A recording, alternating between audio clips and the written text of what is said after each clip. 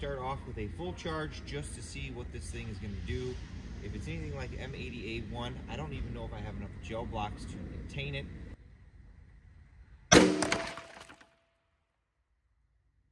Hey everyone, welcome back to the range. My name is Matt, also known as the Ammo Nerd, and we have a very brief ammunition review today because I have a limited amount of this and pretty much I don't have a lot of data on it.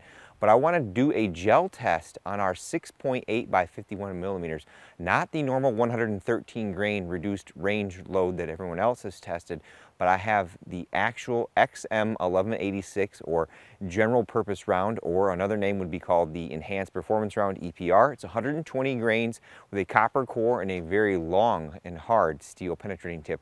Let's take a closer look at these guys in the table and talk about what we're going to do today. As I mentioned, this ammunition review is probably going to be very brief because I only have the one barrel length, that is the SIG MCX Spear, the commercial offering. It has a 16-inch barrel. There is the M7, which is the U.S. Army's NGSW. It has the 13-inch barrel. I know they have an M7A1 variant that has an 11-inch barrel, and there is a SIG Cross that has a 20-inch. So right now we just have the 16-inch. So we have our 10% clear ballistics gel, and we're just going to be at 12 feet so that we can ensure that we actually hit the gel. And we have two variants of this bullet that we're going to test. We have the original variant that we picked up from War Pig Armory that has no cannelures machined on that jacket, and then we have some that we picked up off Gunbroker that have 3 or 4 cannelures machined on the outside of it. I'm not sure if that's going to either aid in fragmentation or detract from it. We're going to take a few shots of this just from what I have load data wise. We're going to step all the way down to around 1,800 feet per second and see if there is a fragmentation threshold that where this bullet will stop fragmenting,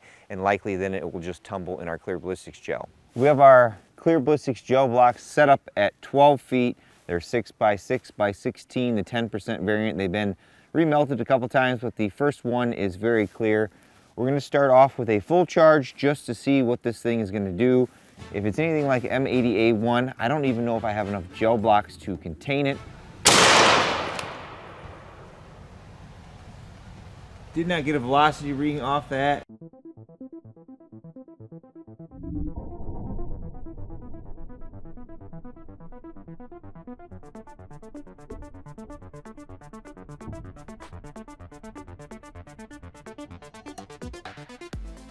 All right, my offset was wrong on the first shot. Didn't get a velocity reading. We're going to try a little bit higher this time. Shot number 2. Still didn't get a velocity. Might be too short of a distance.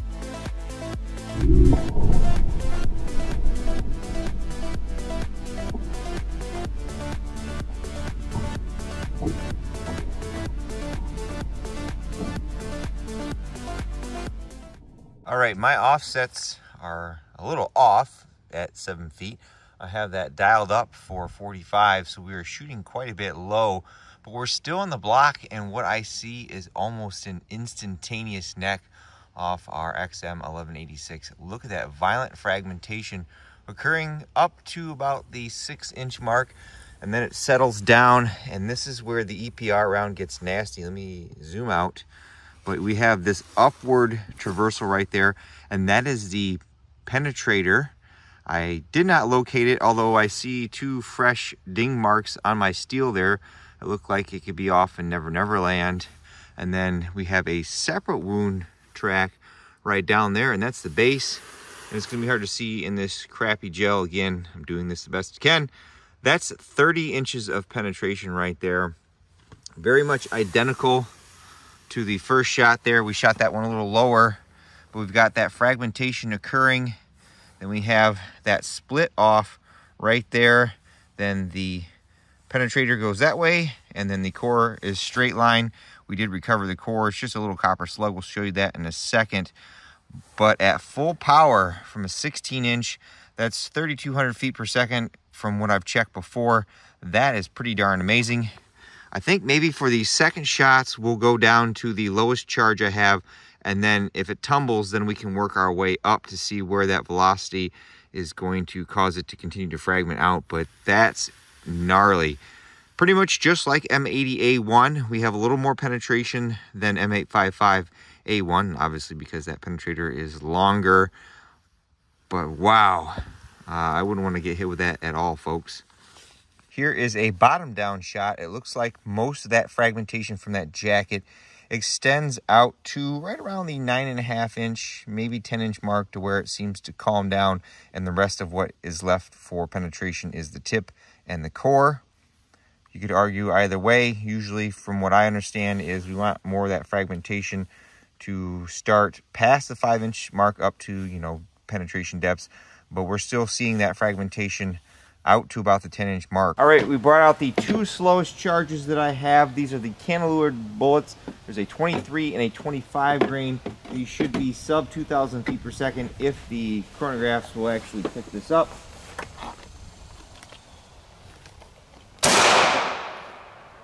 .1544.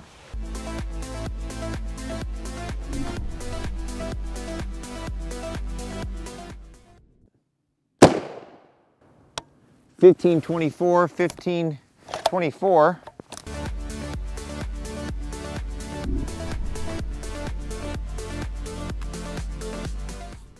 Give you this top-down shot, but at 1,550 feet per second, this bullet still has some terminal effect left in it, meaning that the jacket did separate from the core and the penetrator. Our jacket is left mainly whole right there in both shots. Our penetrator tip on the first shot ended right there. Then the core went off into Never Never Land. We'll have to see if we can find that in a second. But on our second shot, we'll come over here. So we've got almost an instantaneous neck, well, maybe about an inch. Then that jacket goes out to about the 6 inch mark. Then what happens is our core, in this case, dives down to right around the 16 inch mark. But our penetrator, he deviates that way, and he's all the way up there. So that's about the 22 inch mark. Could be longer if you laid it out flat, but that's the penetrator base forward. Very, very interesting. So someone who's a lot smarter than me hopefully can calculate the ballistic coefficient off of the macros that I provide and give me some kind of semblance of at what yardage that 1,500 feet per second would equate to. But that's pretty darn amazing, folks. Very, very impressive terminal performance, even at that handicap. It's going to be hard to see, but that core on that first shot made it right around to the 18 to 19 inch mark. We'll step up the powder charge to 30 grains this time. That was the non-cantilevered version.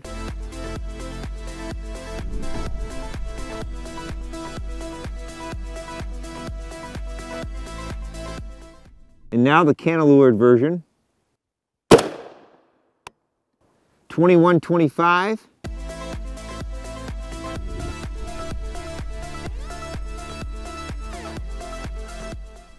Somewhat different results this time at that increase of velocity of about 500 feet per second. We have some disruption almost instantaneously, about a ½ inch there, and it calms down. But right around the 7 to 8 inch mark, we get that split again, and the split completes right around the 12 inch mark. It looks like the non-cantilevered jacket made it to 12 inches, but the cantilevered jacket made it to around 15. And you can see we have the split from the core, and then the penetrator goes out that way. The core continues on both samples right down to around the 25 inch mark. I apologize, you can't see these. These are pretty much what I had for gel blocks. And we did find one of the penetrators laying on the table there. So that exceeded, 16 inches there. I'll try to give you a top down shot. It's kind of really hard to see. There's where the penetrator breaks off on the cantilevered shot. And over here is where it breaks off on the standard. All right, this is our last reduced powder charge load. This is 40 grains, so we should see, I think, 2,500 feet per second. The non-cantilevered version is first.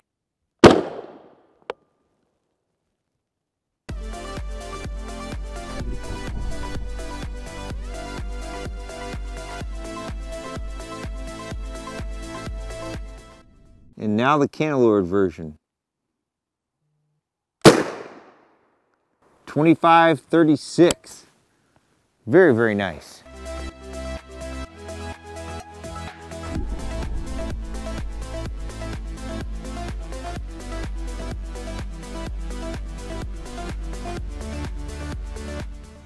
So it looks like with our 120 grain EPR or XM1186 general purpose round, somewhere between 2,500 and 2,100 feet per second is where we start to lose that fragmentation, and that jacket goes from exploding to more so peeling apart and expanding. So at 2,500 feet per second, we have all of that fragmentation occurring very, very shortly after initial contact.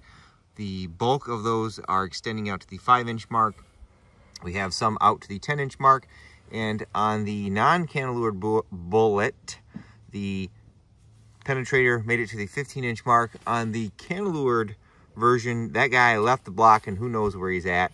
Both of the cores, again, hard to see, 25 inches of total penetration there. So this round is very, very ideal for terminal ballistics inside of that 16-inch mark, and then some if you need a little extra punch. So this should do very well against barriers. Obviously, I don't have any barriers to test this against.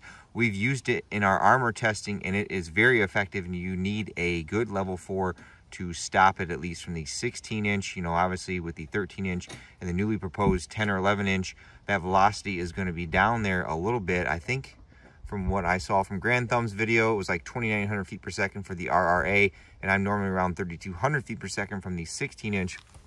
But this stuff is downright amazing, just like M855A1 and M80A1. The lighting today in these blocks aren't doing us any favor, but just like the other ones where we're splitting off, that split is occurring at the 7 to 8 inch mark and creating 2, if not sometimes 3 separate wound channels that then will split off by at least 1 to 3 inches there. I am impressed, to say the least, and I would have no qualms about using this even out of that 10-inch barrel. Obviously, the engagement distance to which you're going to be able to do this is going to be shortened with that shorter barrel, but this stuff is nasty.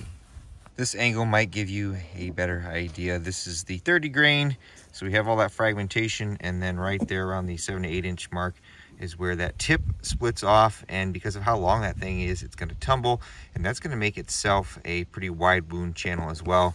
And then our core, the copper, is what's left to penetrate in this case when we get that good fragmentation at that higher velocity. And here are our marching orders. There's what the projectile looks like unfired. There was the 1550, the 2000 or 2100, and then the 2500. The jacket obviously fragmented completely, and I didn't want to feel like digging all that out of there. Our tips, for the most part, are unharmed. If they hit my little backer up there, which is made out of metal, they tend to deform a little bit, but very, very impressive. The core is copper. That's not going to deform very much either. Now, that in itself, its wounding capabilities aren't going to be the greatest, pretty much because it's a round copper slug, but to get the penetration depths to hit something past the 18-inch mark, it'll still do it. Nice. Well, folks, I think the takeaway from today's testing is that our EPR bullet, or Enhanced Performance Round bullet, is a monster when it comes to terminal effect. The combination of our jacket, core, and steel penetrator at the right velocities produce amazing penetration and terminal ballistics. This particular 120 grain EPR or XM1186 bullet performed all the way out to a simulated range of 800 meters. That's quite a bit of range, and we're still getting this thing to break apart. And then when we got up closer, we were still able to fragment out, and when we threw the full velocity at that thing, that wound channel was simply amazing. And we're also able to penetrate other barriers such as body armor with this style bullet. As I mentioned, this particular 120 grain bullet could be an early generation or prototype to the 120 grain EPR XM1186. I've seen some of the patent mention that we've got the 4 cantilever driving bands and a revised steel penetrating tip in there. It's got a boat tail on the front of it, and I don't have any access to that. So again, this is just a small sample size of what this bullet is potentially capable of, but I'm impressed. Now, whether or not the NGSW M7 is going to see a lot larger fielding and replacement of the M4 in the US military, that's going to be hard to say, because this particular gun of mine in the 16-inch is like 11 plus pounds. You know, they have that new M7A1 variant, so it's being called, that has the 10 or 11-inch barrel that's, I think, over a pound lighter, and that could play into part there, especially if they're able to crank the velocity of that particular 6.8 cartridge up a little bit to make up for that barrel length, because I think they said that cartridge can take up to to 120,000 PSI, and I think our XM1186 is running right there around 80,000 PSI. With all that being said, it's time for me to get the heck out of here. But at the end of all my videos, I take a moment to thank all those who help make these possible, because there's a lot that goes into them. Number one is my family. Deacon would like to remind you all to like, subscribe, and share these videos so that a algorithm can work for us and not against us. These videos take a long time to make, so any of that is greatly appreciated. Number two are my YouTube channel members and my Patreon supporters. I have a campsite in the description below. There's varying different landing pages, so if you're looking to give back to the channel for this information that I've provided, there's things in there for RMA, mirror safety, my medic, etc., etc. And what I do with all of that is I put it right back in the channel. Number three is Warpig Armory. Again, in full transparency, made these 6.8 projectiles available for us to hand load so that we could have an idea of what this particular bullet is capable of. And of course, number four is you all for watching. Until next time, I'll catch you at the range.